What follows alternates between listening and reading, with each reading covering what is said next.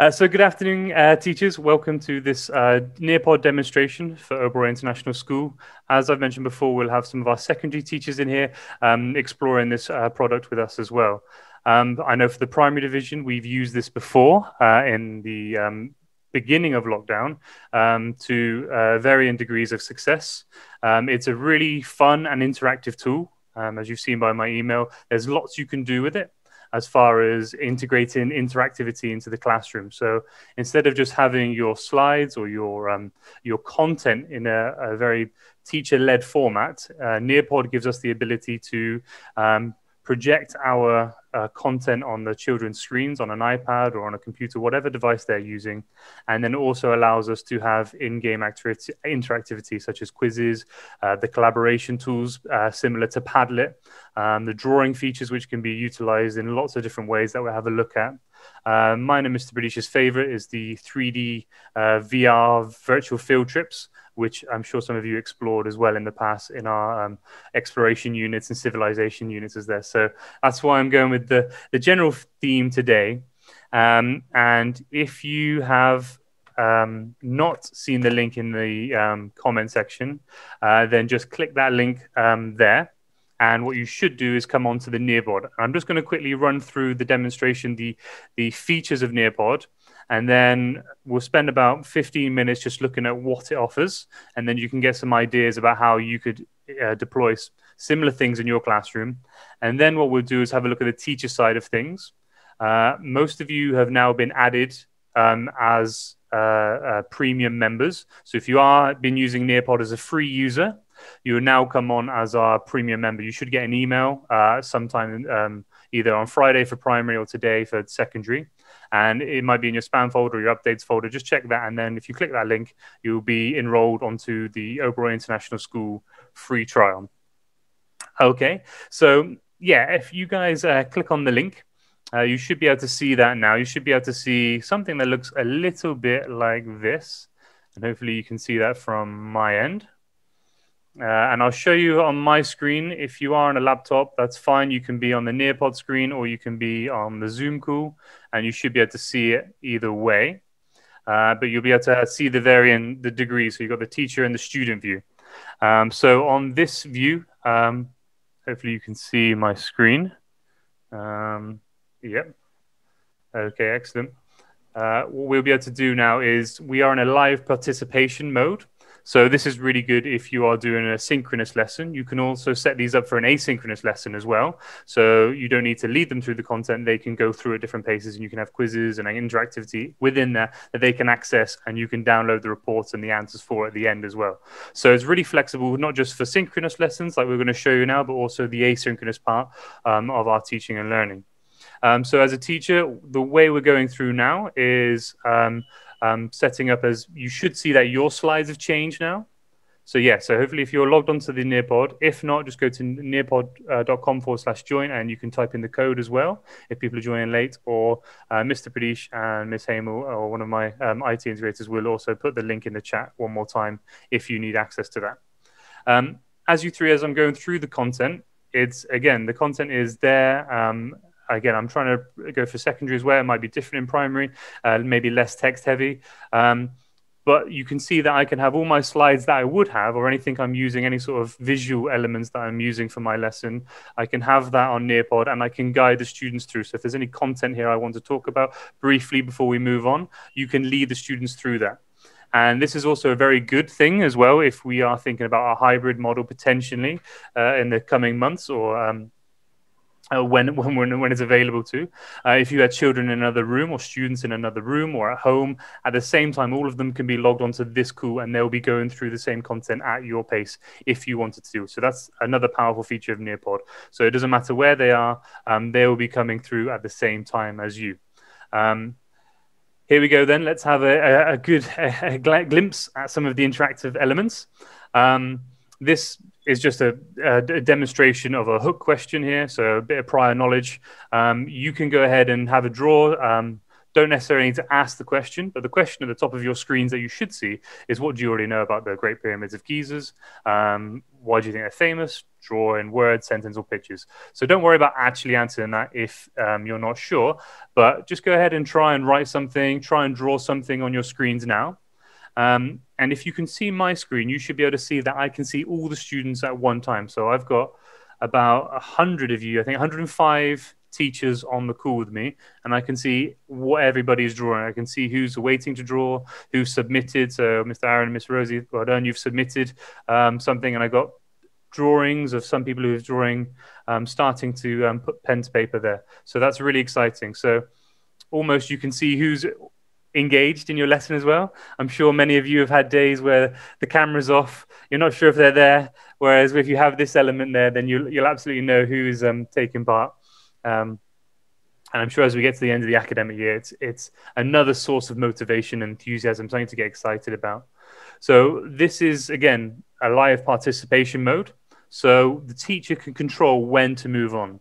But like I said before, you can set this up for an asynchronous mode as well, where the students can go ahead and draw and then move on their own pace. So there's student-paced and then there's teacher-led.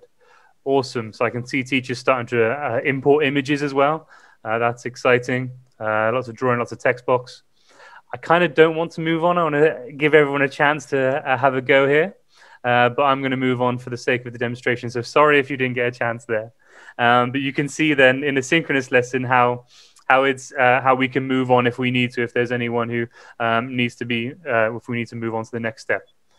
Okay, so what we should see now, again, is another really powerful element of Nearpod, which is exciting. So you can see here, like, you've got a nice 360 model here. You've got a pyramid behind you, in front of you. You can see some of the tourism. You can see some of the ruins there. And then if I want everyone to move on to the next part of the lesson, instead of saying, okay, everyone come back now, come back to Zoom, I can just move them on straight away. Or I can have another scene straight after. Okay, let's look at the Valley of the Kings now, or let's look at a different part of our inquiry. So that's exciting. And then again, if you want to fill that up, then we can again have another interactive element of observations or questions. So having that ability to get feedback from the students is really, really important and made a lot more fun and more exciting. Here you've got just a visual thinking routine as a background, so that's preloaded in. So you can change that. You can have a different table that you've made, and you can have that ready to go. So you can almost have your guiding questions set already. So then you can ask the students to go ahead and use the text box there to oh, wow, that's awesome, Mr. Aaron. Yeah, so just saw Aaron post the picture of his family gone to Egypt. So that's a great connection there. And I'm sure you've explored these tools from the previous interaction as well. But just another exciting way where you can really embed that inclusiveness and that interactivity into your content here. And again, like we said, this can be student-paced. There could be half the group in another classroom, another group in another classroom, people at home, and they'll all be at the same part of the lesson here. So that's another powerful reason why we're exploring Nearpod. All right, I'm sorry, guys. I can see lots of people having a go. I'm just going to move on. That is most of it. But why I wanted to show you one more thing as well, seeing as we might be in a different parts of the school doing different things, is if you see my screen on Zoom, before the video plays on your Nearpod, it's giving me an option now to, do I want to play it on this device, so my device, and then everybody on the call watch the video on my device, or do I want to push it all to your devices? So this is, again, a very powerful. If I did want to share video content, or if I did want a tuning in or a hook, or I wanted something just to get the juices flowing, so to say, instead of having everybody watching it through my screen, and that might be difficult, especially, again, thinking of the hybrid model. If you're in a classroom and you've got a few students in front of you, few students at home, students in another classroom, you don't want everybody looking necessarily at the screen, the projector. So that can be tricky. So what I can do here is I can push this video to everyone's devices. So it could be a YouTube video, it could be anything, another source of material, Vimeo, something like that. But I could actually push this to your devices. And I can add questions as well. So I'm going to push it to your devices now. This might go amazingly well, or it might go really bad where everybody's music and players start playing through the Zoom call. So if it does, I will move on quite quickly. But if I click on all devices, hopefully now you have the ability to play the video. I'm going to play mine really quickly here. Okay, so luckily I haven't heard anyone's mics jump at me with extra level, but you should be able to watch the video along with us. You can embed questions. So if anyone's familiar with Edpuzzle and you like the format Edpuzzle does, where it has it pauses the video for you, then asks you a thinking question based on that, or an open-ended question, or a multiple choice question, you can embed that in Nearpod as well. So it's an all-in-one tool. So you can not just have a video there, but you can say, what do you think about this part? Or how does this connect with our inquiry? So that's another really powerful tool here. And so that would make it really easy for us to be able to do this in lots of different ways. And that's why we're really keen to push this out where we are at the moment towards the end of the year, because we're all remote learning from home at the moment, or learning from home, and we might be in different places or doing different things. And this tool really helps us to have the ability to push that content wherever students may be, and not just looking necessarily through one teacher screen. So yeah, there's another little quiz there, and as you can see on my screen, I can see the students' answers. So all these reports are downloadable at the end of my slide, or my teaching content here. All the responses that students have given me. So maybe if you want to use it as part of anecdotal questions or notes for yourself, or if you want to use it as part of a formative, anything that you want to glean from the interactions you've had here from students, you can keep all this. You don't need to then write it separately, or you don't need to copy and paste it. You can download the reports and you'll have access to the students' first thoughts, for example, if you're doing tuning in. I know a lot of the primary teachers are doing tuning in this week and next week. So there's a lot there that you could use this for, and already start to build a picture of children's prior knowledge and their initial thoughts, which is great. And then you don't have to store that somewhere else. And then if I wanted to say, what a Mr. Vashi, that's a really good question there, I could share that with the whole class. Or Mr. Aaron had a really good question here, and I can share that with the class. There you go. So you can pull up questions there. Hopefully that's given you a quick whistle-stop tour. I said I'll only be 15 minutes, so that's not too bad. Whistle-stop tour of the capabilities of Nearpod. I'll stop sharing now for a second so we come back here. But you can see how Nearpod can be effectively used for a very content-heavy or interactively rich sharing of content. I'm going to say watching slides or PPTs, because it's not necessarily like that. It's much more than that. It's much more than just teacher-led content offloading. It's more of a discussion that you can have, more of a collaboration way of doing things.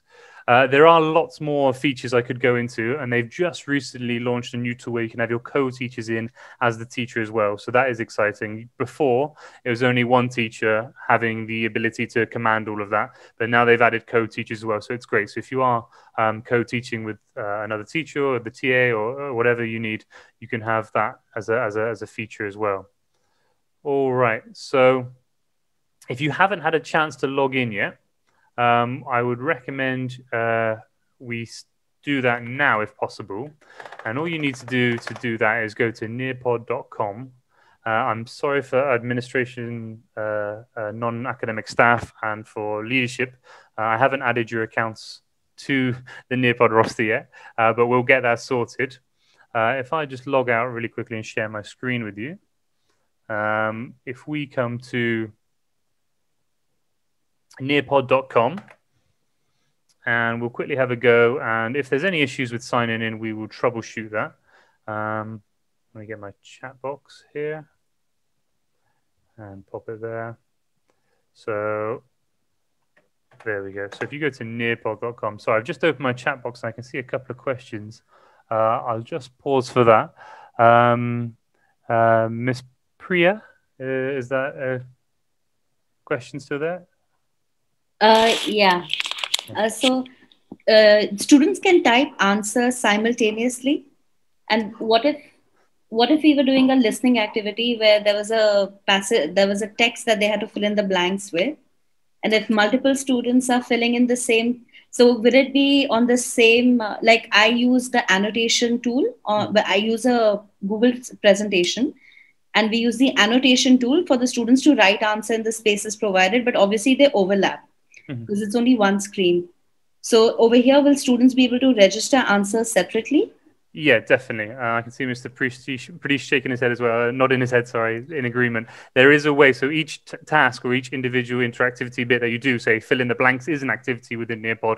Or if you just want an open-ended text box, like we've been exploring, then yes, it makes a copy of each activity for each student. So it was not all the students on one document or all the students like we have on Google Drive, for example. They each have their own separate tasks. So you will be able to view each separate ones.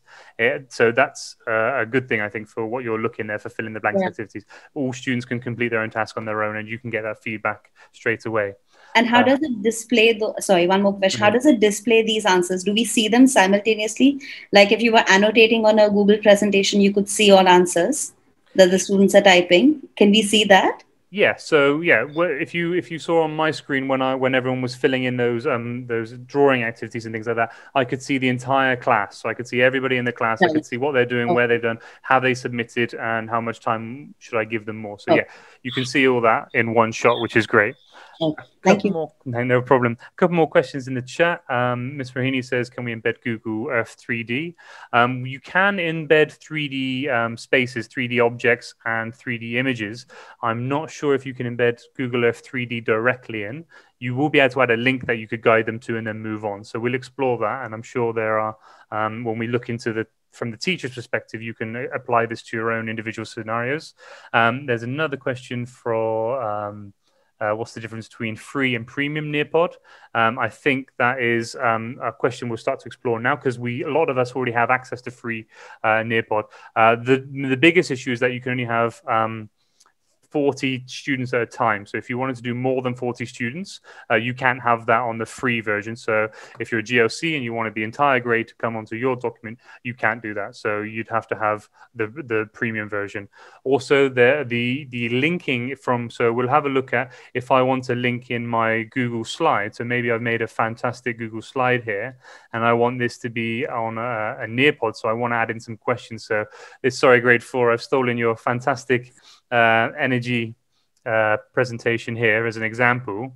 So if I wanted these questions here, so there's some observation questions, and I might just take these verbally at the moment I am in now.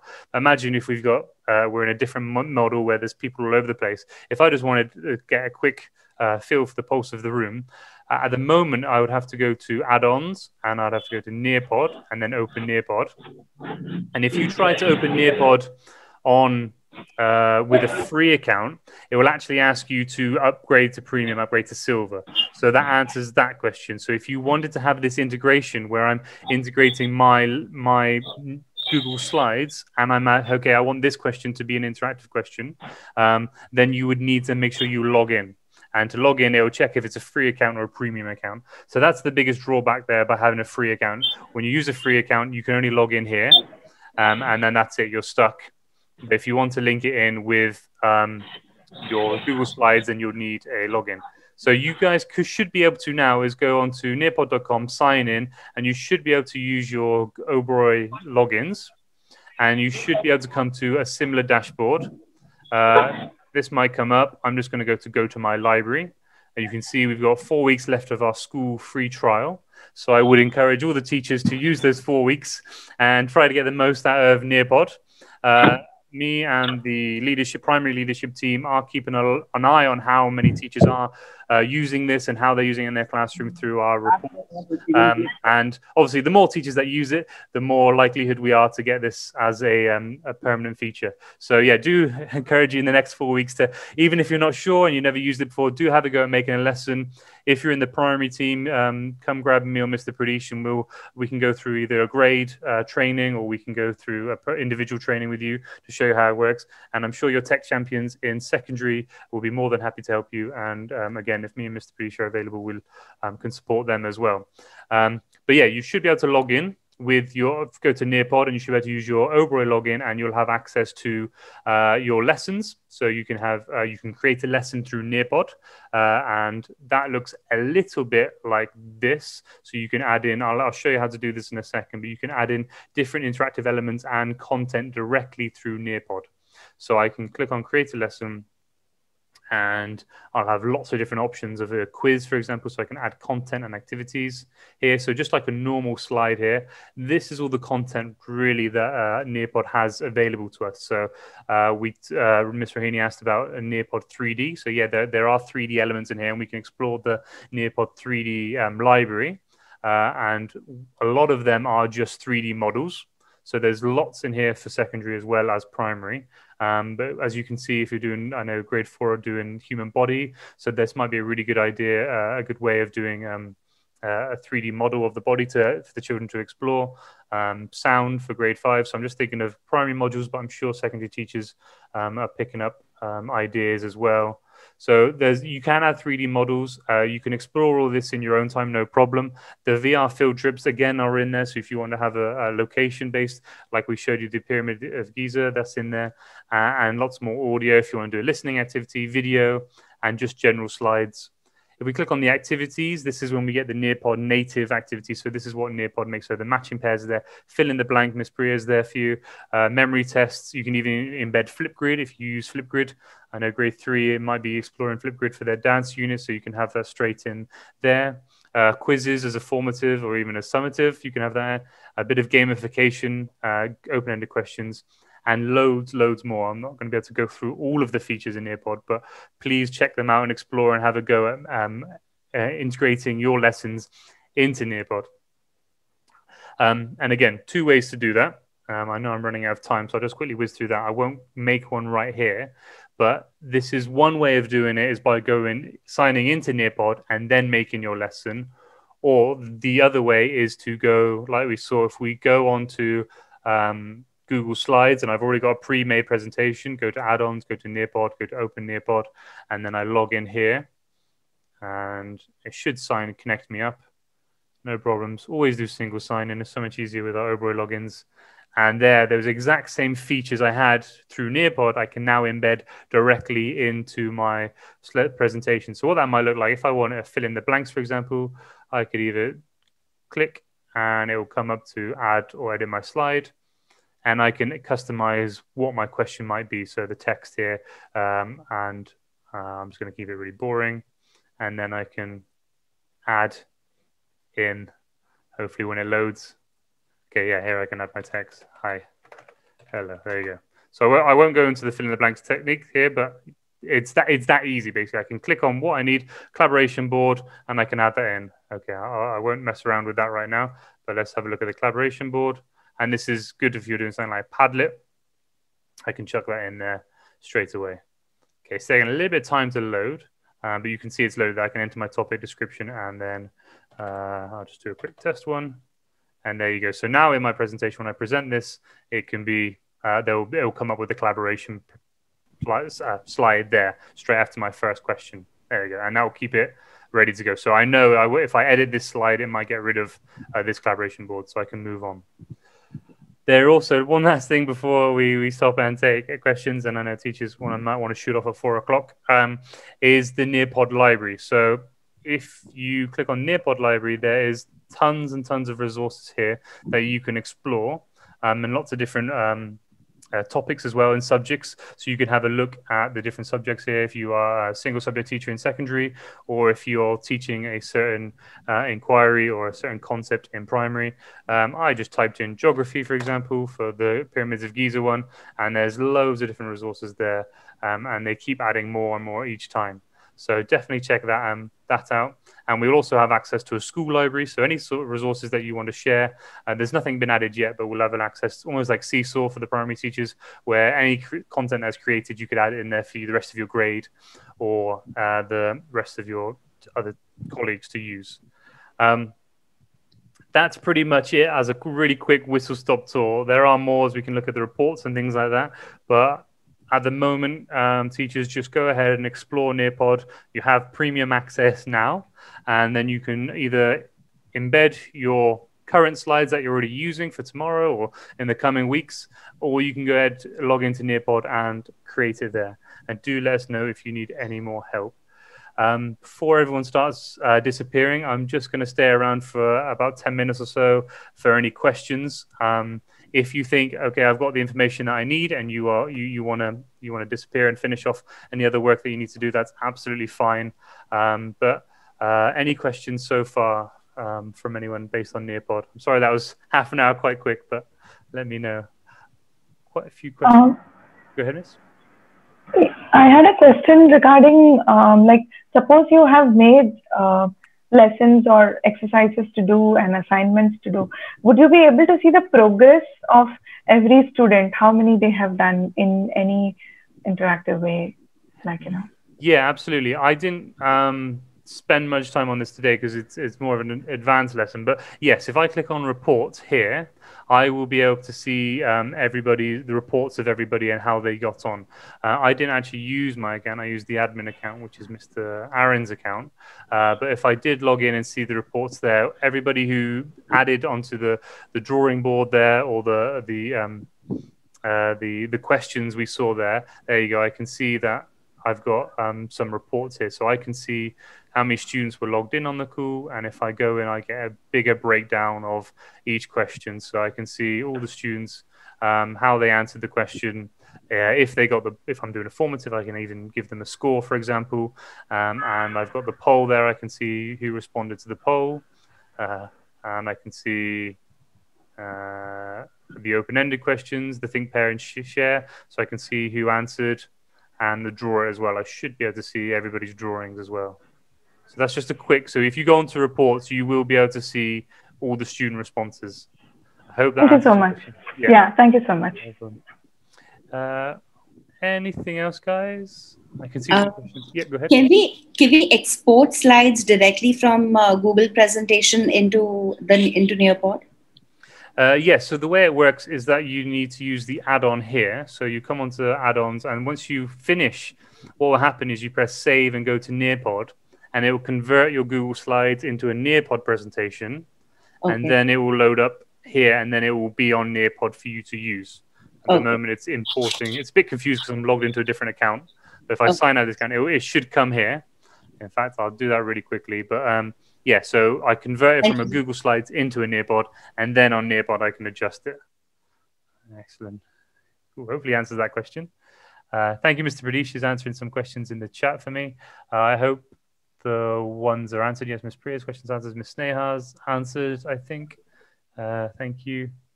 And Mr. Sydney? Yes, Mr. When I try to download certain reports, can you just show how, once again, to download the reports, probably? Yeah, absolutely. Sorry, Ms. Priya, if you're still there, there's my lesson there. My lesson's there now on Nearpod. I will just go back and log into Mr. Aaron's account. So this is why you should have one account while you do this. Yes, so if I log in, I can download as a PDF my reports and have access to that. Let's see. Yeah, like the entire lesson, or we'll have to do it slide-wise down? So yeah, I can download as a session view or student view. So I can download the entire slides as a PDF and the responses here, and I can even download it as a CSV file as well. So if I click on that, I can either save it to my Google Drive or my local drive. I'll just download it to my computer for now, and hopefully we'll have a look at that. While that's downloading, is there any other questions, guys? This might take some time. But if you're here it goes. Here we are. Just save that in there, and we'll open that up. So here we go. I can see all the reports here from their responses. I can see who was there and their drawings and things like that. It's pretty. Yeah, it's not. But what about the sentences? Like when they reply like an answer like this? Because the last time maybe I must have made some up, because of which I couldn't see the anecdotes that the kids were trying. Yeah, so you can see here like the text might come pretty small here if I download the entire report as a session report, and we can look at reports a little more in depth. If I click on PDF of the student view, I can choose which student I would have to. So I'd have to download. And Mr. Aaron did quite a lot of responses. So let's how Mr. Aaron got on. Download that. So now I can see the student. Okay, yeah, it's still pretty small from a PDF point of view. We will explore that, as Julia, I guess, as a division and explore how we can get that bigger and better. And obviously, if we need to speak to Nearpod, we can do that as well. But the reports are there for you to see. And yeah, we'll have to find a way to do that a bit more elegantly. Thank you. Good question, though. We'll check that for sure. Sydney, can you annotate or can you give feedback when they are actually working, when they are doing some sort of activity? Like, let's say in my class, I have a diverse learner. So there are some students which I have to do some scaffolding. So is there a way that I can help them, I mean, during the activity? Yeah, really good question. If you are doing a synchronous lesson, how would you give written feedback? At the moment, you'd be able to do verbal feedback quite well because you'll be able to see how they're getting on. So you'll be able to see your student who needs more support. You'll be like, okay, you'll be able to see live, okay, he's not really understanding or she's not really understanding. How can I support her verbally?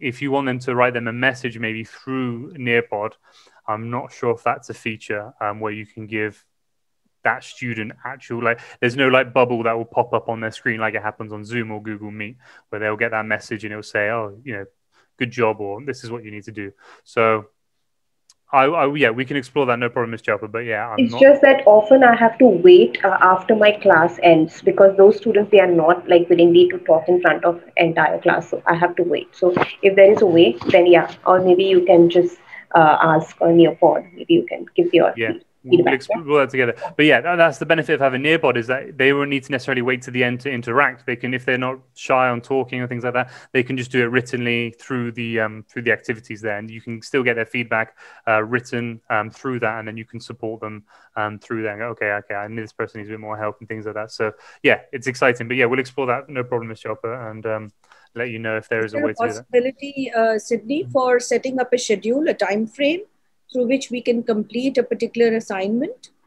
Like if I have 15 minutes and then so it has to be done within the time frame, or maybe a certain period of time that you may attempt it up till, say, the 20th of April. Yeah, exactly. So this is the other feature we didn't explore today, but you can have this student-paced method for asynchronous learning. So here I've got I've already made one. I'll just, So I've got here, I can adjust the expiration date. So if I wanted them to finish this in time, I could, at the moment, it's a default of 30 days. But if I said, okay, I want this done by Friday, I can change how long this Nearpod is going to be active for. So if it's going to be inactive for the end of the week, I'll apply that, and they have 3 days remaining to finish that off. I'm not sure if you can change the time. It looks like it's taking the time I set it at. So, you might want to do it the day after. So if you want it by Friday afternoon and you've set this on Monday morning, you might want to give them to Saturday morning to do that. It doesn't look like I can change the time, but I can change the date, no problem. So I can set it for that time. So yeah, that you can do that, no problem. Next question. Okay. Sydney and Pradesh, thank you guys for putting this on today. Very much appreciate it. Good job. Thank you very much. Thank you guys for coming. We'll see you soon. Yeah, thank you. Thank you, Sydney.